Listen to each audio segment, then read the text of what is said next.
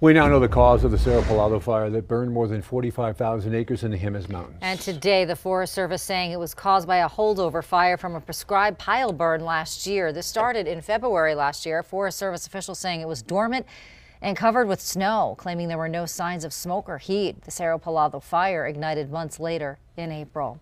The department saying in part this: we are committed to transparency and dialogue with the community, and sharing the results of this investigation is a critical part of that work.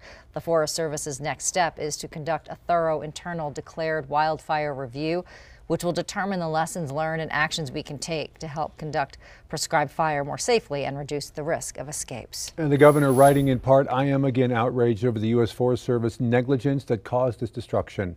We will continue to hold the federal government accountable for each of the disastrous fires they caused in our state last summer.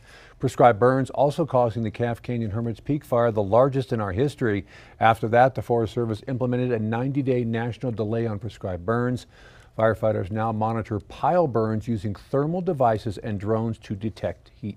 And new tonight, late this afternoon, we spoke with Congresswoman Teresa Leger Fernandez about this announcement.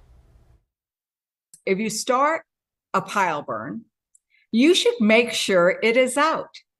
You should make sure it is out by visual cues, but we have infrared technology. We have drones, and they did not use that technology to monitor the Calf Canyon pile burn, or now we have learned the Cerro Pelado pile burn, and that is unacceptable.